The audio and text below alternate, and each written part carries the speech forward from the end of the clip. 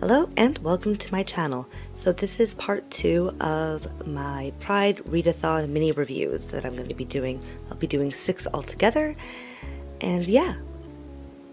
So essentially I'm just going to go over what I liked about the series, what I disliked about the series, a general basis of what it's about, the themes and all that, what I found to be, my overall take on it, and if it's a completed series that I read from beginning to end, then I will give a score at the end of the review.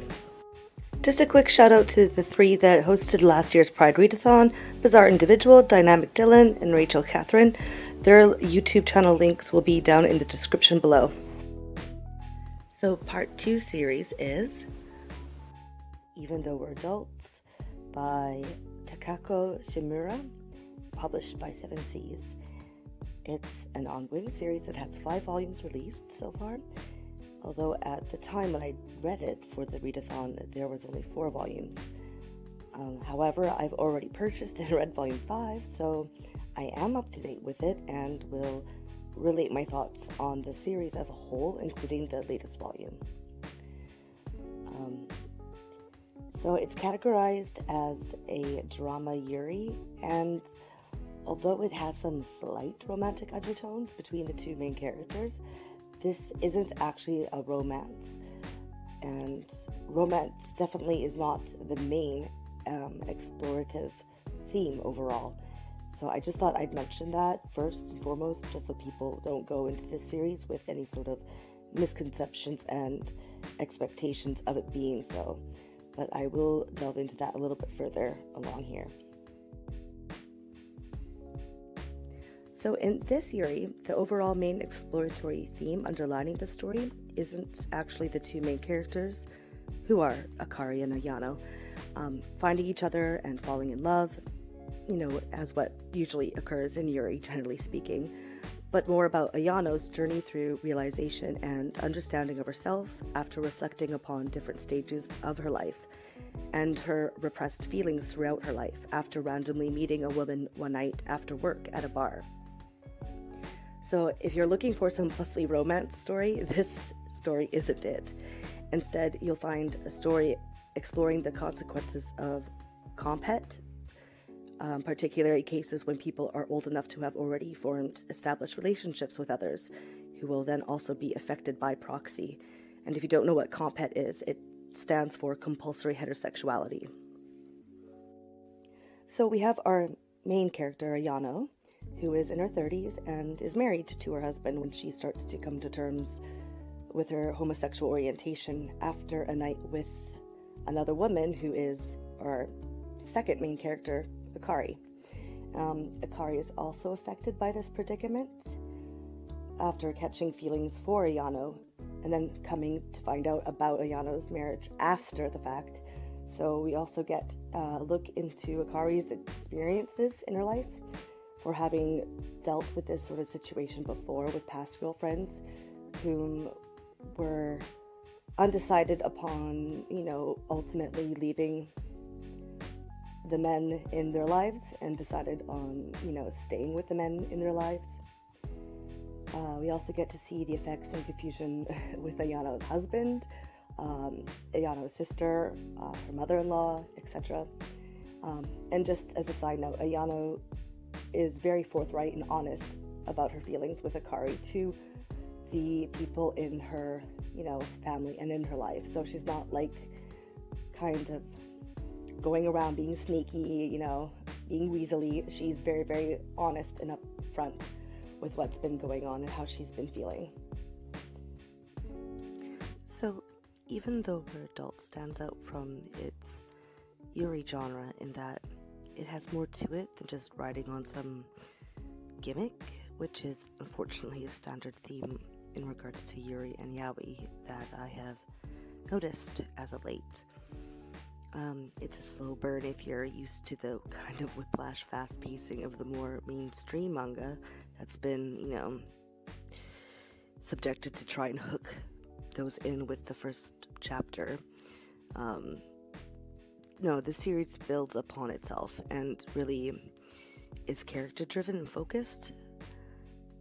Of course, this is what makes it more realistic, particularly the characters, which I find myself sometimes wanting to reach into the manga and just give them a good shake as well as a tongue lashing because of the, ways they're handling the situation and why they're making the choices that are just making things worse in the long run. But this irritation that I feel when I'm reading isn't really from a place of criticism, but actually the opposite. Because although I'm frustrated, it's in fact because I'm frustrated is due to the credit of how well the characters are written. It's frustrating because you know that their behavior and actions correlate to people in real life, and you know that it's gonna, lead to a train wreck further down the road, and you could just see it coming, right? You could see it unfolding, and all you want to do is stop it in its tracks, but you can't, right? Because you're reading along, right? You don't have control over that, and so you're just slowly forced to go along with the consequences and decisions that they make while, face palming every few minutes. So, I mean, all in all, great immersion in regards to my investment of the story, actually. I really only have a few criticisms thus far in the story from what I've read. And the first being is, the rapid onset of Akari's falling for Ayano feelings in just, one night. Because, it's a little ridiculous to take seriously any character, especially in the early 30s, making claims of falling for someone when they've just recently met them and met them only once. Because you can't fall in love with someone when you obviously don't know anything about them, and you really don't by meeting a person once. And second criticism is mostly about the artwork. The drawings are a little plain. Nothing really stands out, and it's, just a little simplistic.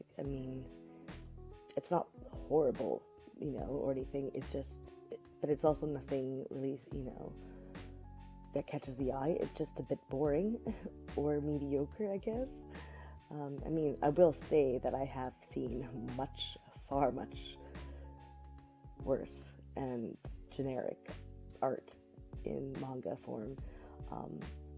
But yeah, it's just kind of all around meh, so to speak, I guess. But again, overall, these sort of criticisms that I just mentioned, they are very nitpicky and absolutely do not override my enjoyment of this series.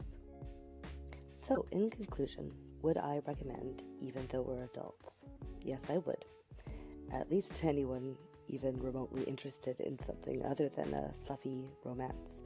If you're looking for a fluffy romance, Yuri, then best skip this one.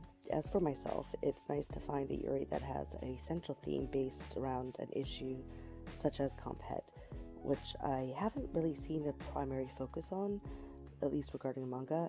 There may be some, but I haven't seen much of any myself.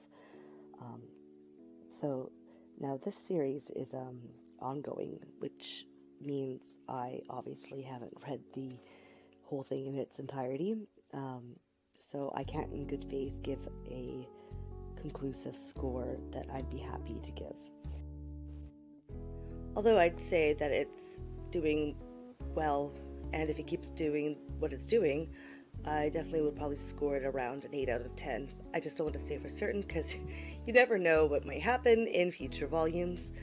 It could just all of a sudden go south. But as of right now, I am definitely enjoying this and will continue to pre-order and collect the series.